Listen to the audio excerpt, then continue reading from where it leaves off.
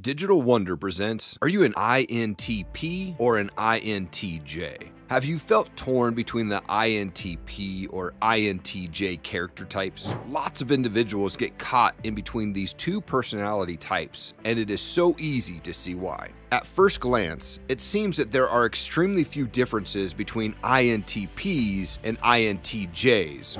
All things considered, they do have three letters in common. They're both introverts, intuitives, and thinking types. Nevertheless, if you take a look at their cognitive functionality, you are able to see that there are large differences between them. The INTJ function stack is introverted intuition, extroverted thinking, introverted feeling, and extroverted sensing. The INTP function stack is introverted thinking, extroverted intuition, introverted sensing, and extroverted feeling. You might be asking yourself, what does that all mean? Don't worry, we will explain. INTPs and INTJs share no similar cognitive functions. What this means is that there's a great deal of contrast between these two in the way they think, but that's not the only thing that does not match up. Let's get straight into it and check out the main differences between these two character types. Number 1, INTJ, intuition first versus INTP, thinking first. INTJs are actually intuitives first. INTPs are thinkers first. INTJs possess a dominant mental process known as introverted intuition. They are much more interested in seeing underlying meanings, patterns, and long-range visions than they're with internally analyzing as well as categorizing information. They have a state of flow when they are able to envision the future and evaluate what's almost certainly going to occur. INTPs have a dominant mental process known as introverted thinking.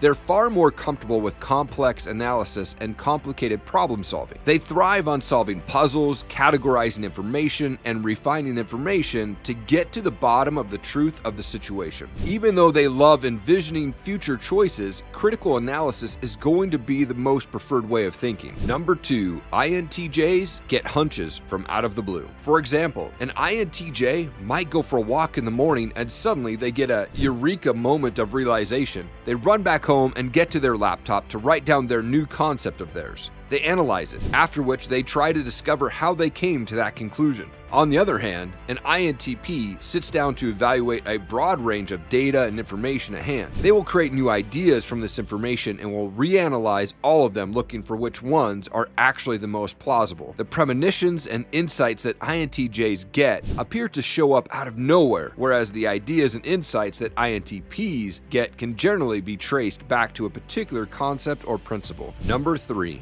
INTJs external world versus INTPs internal world. INTJs make use of a process known as extroverted thinking. What this means is they love to logically plan as well as design the outside world of theirs. They like everything in its own place. They need everything to be efficient and run in a sleek and organized way. They generally have no issues assigning tasks and leading others, although they do often prefer to work alone. INTPs make use of a process known as introverted thinking. Their external environment is not as important to them. They are more concerned with organizing and categorizing their own internal thoughts. They need the internal world of theirs to be structured. They wish to sort out facts, theories, ideas, and thoughts and place them in the right category. The exterior world is much less fascinating to them, and they typically do not enjoy leading others or even delegating tasks. Number 4, INTJs direct nature versus INTPs flexible nature. INTJs are direct thinkers and sense outwardly.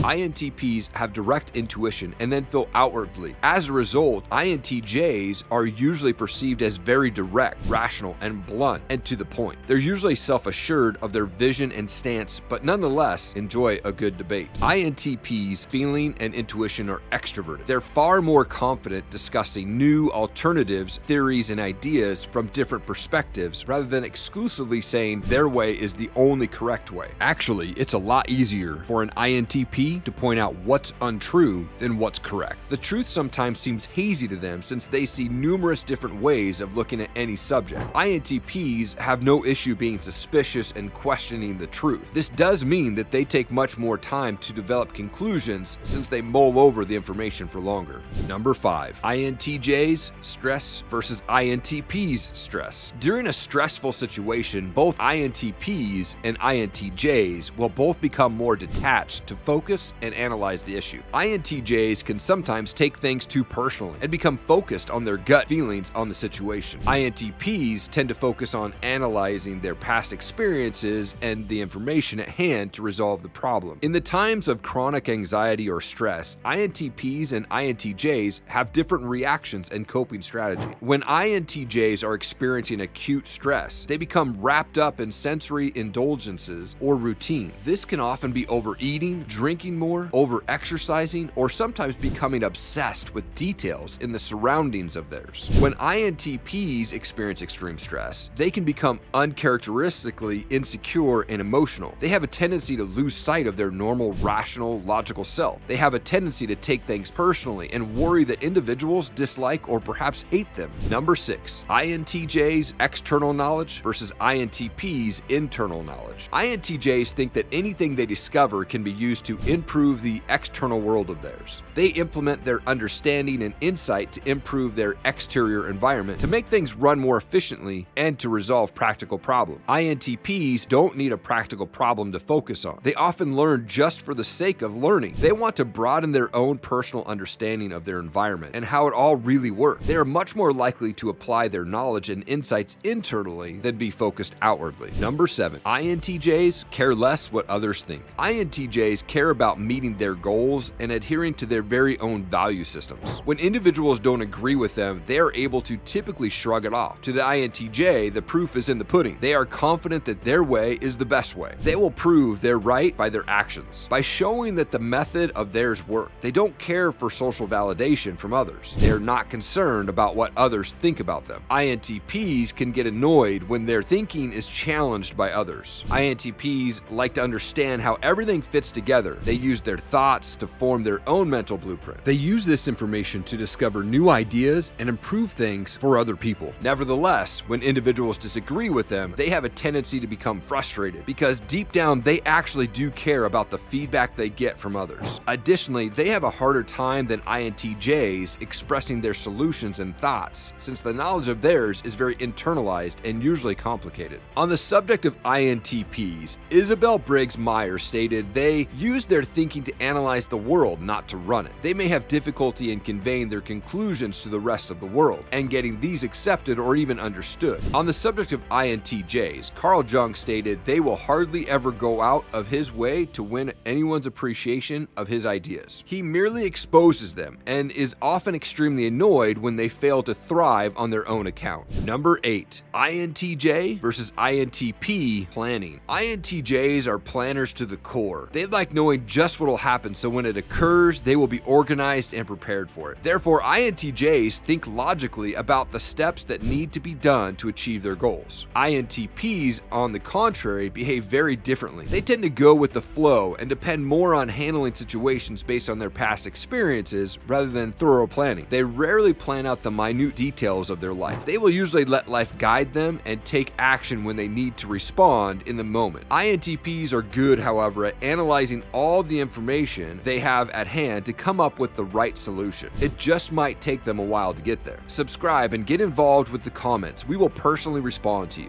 Be sure to check out this playlist of our top videos, and I'll see you in the next one. Take care.